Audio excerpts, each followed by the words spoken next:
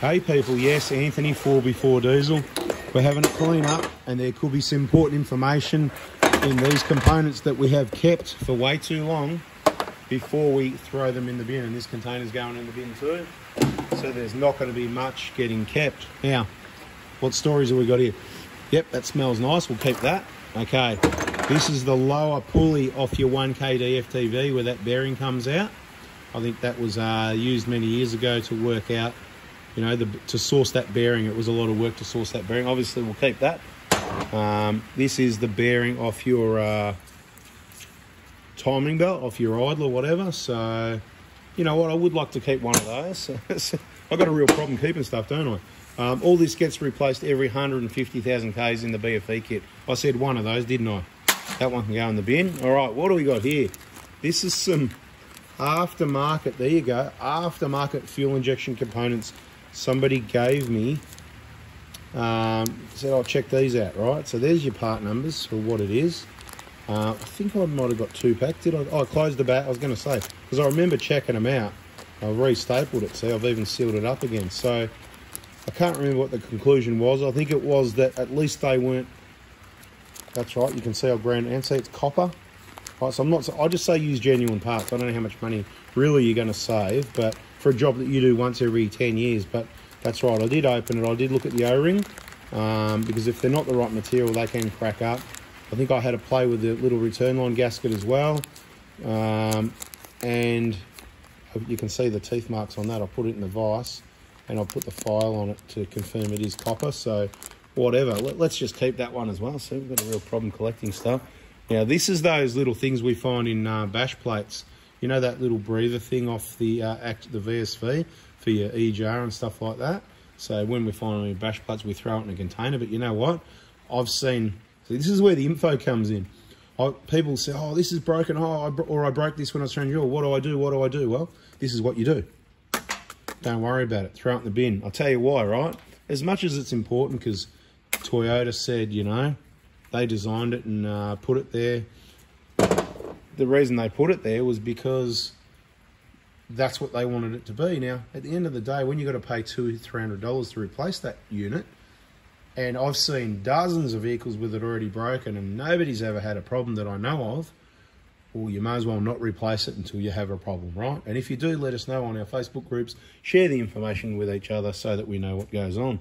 Now, I've got a little container here somewhere for caps and stuff, so we'll just get all those. This is Bunnings department, right? This is originally this started all the nuts and bolts that came off one vehicle that don't belong on it, on one of the injector jobs I did, but we've added a little bit to it since then, so let's not go and say that's that. These little things, I'll keep those because, you know, if you lose one, you need them. So we'll keep those. Plastic clips, okay. Broken, what's the point of keeping that? Okay, there's going to be a story in here. Some people are sitting back having a laugh. Here you go, here's the story, we've got the plug here. Let me just make sure that's all we got. So caps we'll keep. These caps, yeah, they could come in handy. Battery terminal covers and things, whatever, all this stuff, that can go, mate. I said we're having a clean up, right? I've got to get rid of some stuff. We're having a clean up, right? Now, what's going on here? This is important. Now, there's a couple of stories with these plugs. I've had 2 or 3 only, okay? So what you do if you do have a problem with the wiring, so if some butcher's worked on the vehicle and they're pulling on wires, right, that just broke and came off the rest of the way, so they didn't work out well because I was going to show you what's happened here. But we've had them, you know, whether it's chewed by mice, whether people have been rough working on it and pulled these out, because they will pull out. I don't want to pull it out yet though. Or you've had a chip that plugs into the common rail, or a chip that plugs into the, because there's been problems with chips that plug into the common rail melting the plug and the sensors, and there's been problems with chips like the Steinbell that plugs in on the injectors, and the plastic plugs, they just rub and see what's happened here, right? They just rub through, and that one was that almost broke. I think the plastic was all that was holding. This is the one. So one of these vehicles, you know, if you want the information, you go in the Inject the Information playlist and you can come back and tell me in the comments on this one how good my memory is. But I told you the stories in there, I'm sure. One of them, apparently the story goes, it was worked on about 6 different diesel workshops before it got to me. They couldn't work out the problem. At the end of the day, what happened was you test everything and it was okay. and then you'd start the car and it'd run rough. So what was happening in all the testing, the wire was making contact, but then when the engine diesel vibration, it wasn't making contact, so it was running rough, but you had to have it running. So it was a real pain. But of course I got to it. It didn't take too long, actually. I got to it pretty quickly because a diesel engine is so simple. It's an engine, it's got injectors, that controls fuel and compression, ignition, everything all in one. So it's so easy. If you've got a misfire, it's either your injector or your injector plug wiring or your injector driver, basically, to put it in simple terms. Okay, but so there was one that rubbed through from a plug. I think that was this one.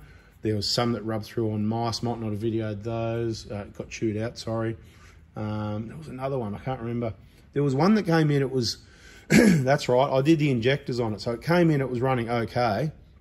I did the injectors on it, and then, so when I was doing the injectors, I noticed that it had like one strand left holding it. So I might have my stories mixed up. If you want the straight story, then just go to that injector information playlist and to that one.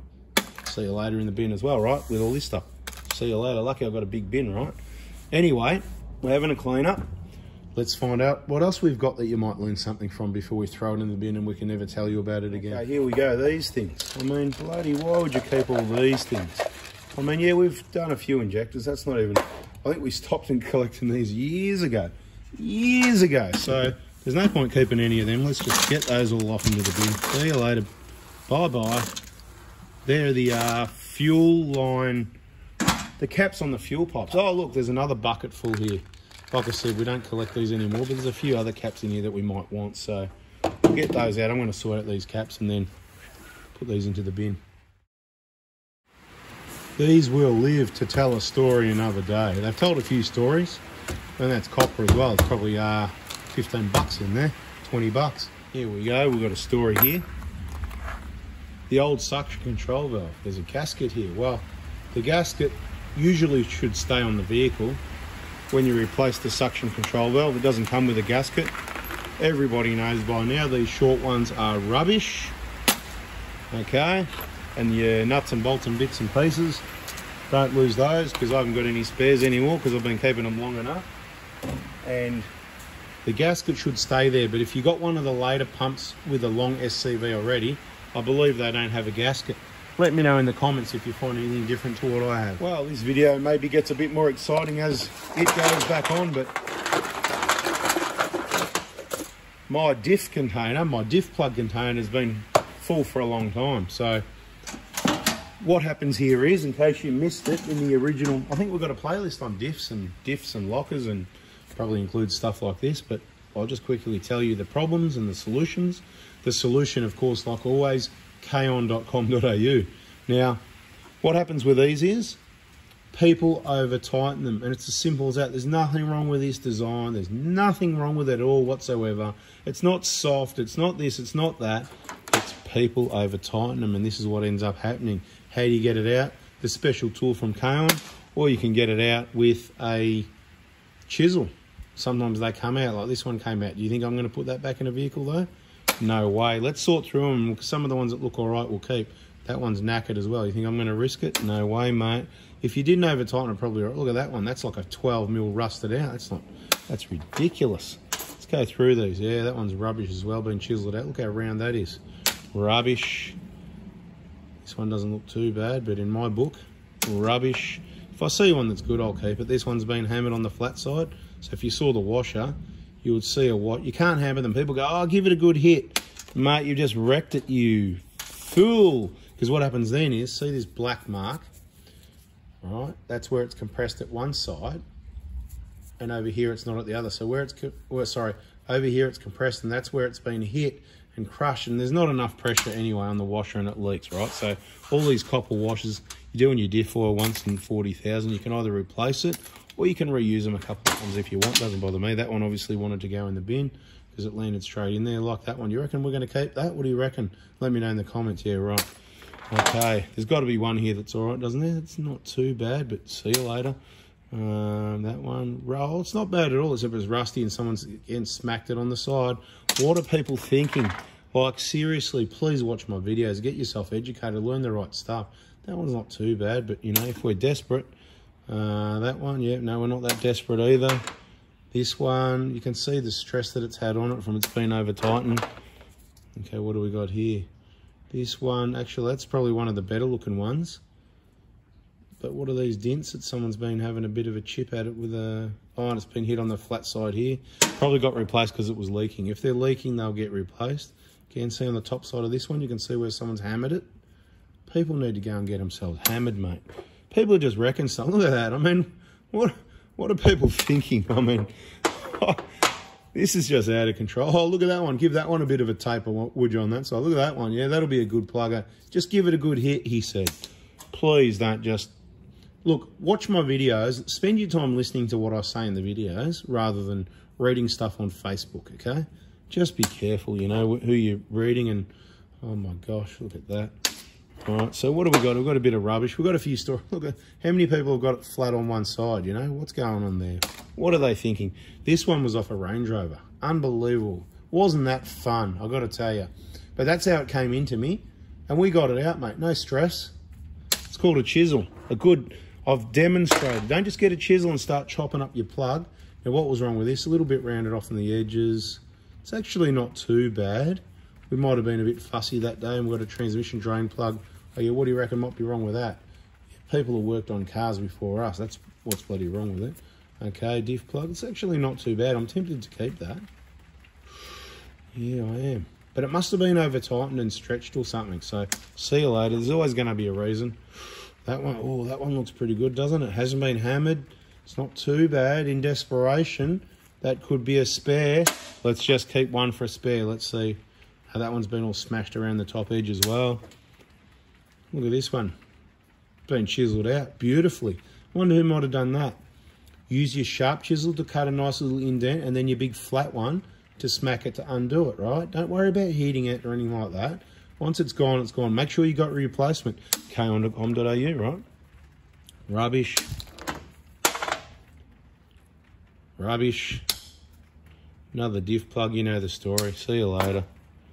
Yeah, none of these are really looking too crash hot. I mean, we could polish them up, make it look good for you, but let's put that one in. I was going to put it aside to compare with that one, but let's not. Filler plug. Okay, what filler plug? Okay. Nothing usually wrong with a filler plug. Might have just got a bit overzealous and went, let's just put new plugs in it because some rough nut's been in there. See you later. We don't need to keep old plugs, do we? We do need to tell you about it, though, so you can understand. It's not a bad way to hit it, but either way, you know. Yeah, nah. More of these diff plugs. Oh, yeah, that one's a bit hammered, isn't it? Who's been at that one? 26 mil, maybe? Anyway. Look at that. This is just entertainment, isn't it? This one actually looks pretty good. We're going to compare those two. Excuse me. All right. See you later to that one. And bye-bye, Sally. Right, here we go.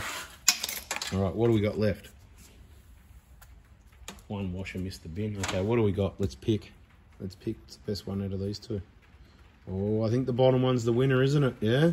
That top one. See you later. Now we just got to analyse the bottom one and go, well, with the cleanup, that's a 90%, all right? That's a 90%er. No washer, good, because it's going to need a new one. That's a 90%. I'm going to clean that one up and keep it on the bench for a spare for a rainy day, because sometimes we like to collect things, don't we? And while you're on K-on.com.au getting your replacement diff plugs and tools, check this out. K-on aerial mount bottle opener. Awesome. Every four-wheel drive should have one of these on their aerial so that whenever someone's thirsty out in the bush, they just know to find an antenna to open their drink. Put it in the comments with your purchase. Anthony said, I need a bottle opener. Can you please throw one in? And he said, you might give me 15% off. Let's see how that works out for you. Let's do it just for fun.